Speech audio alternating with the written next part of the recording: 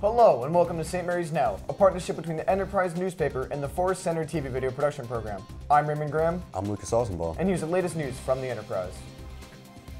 St. Mary's commissioners forgot to renew the county's transfer tax for the upcoming fiscal year, potentially leaving the county nearly $7 million short on construction project funds. A document outlining legislative updates from Annapolis provided by David Weiskopf, county attorney, for Tuesday's commissioners meeting outlines a Senate bill that would extend the sunset period of the county transfer tax to October 1st, 2024. The 1% tax currently charged when real estate is sold is set to expire at the end of the fiscal year on June 30th. There is no guarantee that the amendment will be scheduled for a hearing, but if the bill does not move forward, the county will lose an anticipated sum of $6.9 million collected annually from a tax of 1% of the property value the county receives when property is sold. Community and school officials addressed what they called the school-to-prison pipeline, highlighting arrest statistics that show, on average, more than one student a day is arrested in St. Mary's public schools. A local attorney told a packed room Thursday at the Regional Higher Education Center in California that black students continue to be disciplined at a higher rate than their white peers.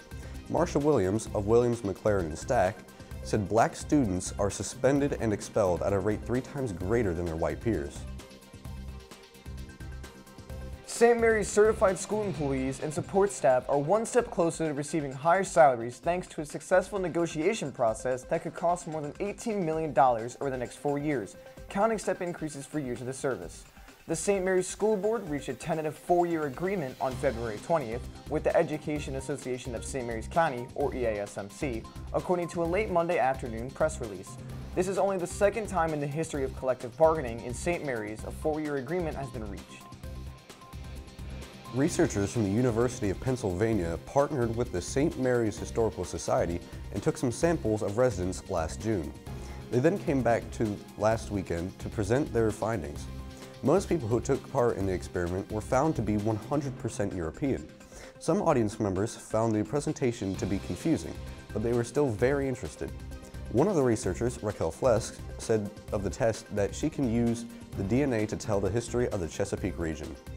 Peter Laporte, executive director of the Historical Society, said participants had little family reunions going on at Tudor Hall. It was quite stunning. There were people who were part of the same families, African American and Caucasian. Now turning to sports. Just 3 matches into the finals at the Southern Maryland Athletic Conference Wrestling Tournament on February 22nd, Lettertown's Sean Vosberg won the 120-pound bracket to become just the 8th 4-time SMAC champion.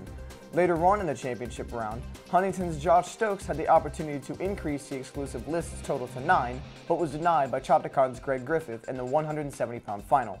Then at the Class 4A 3A South Region Tournament, which was contested at Huntington High School on Saturday, Josh Stokes again squaring off against Griffith in the final at 170.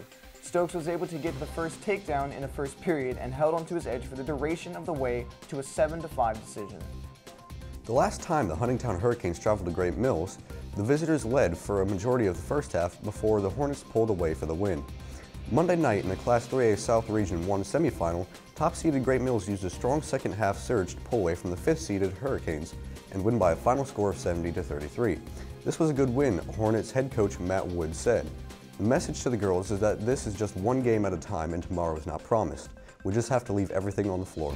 That's what we have for you on this edition of St. Mary's Now. This news brief has been provided by the Enterprise. For more details, visit smdnews.com. I'm Raymond Graham. And I'm Lucas Ausenbaugh. Signing off.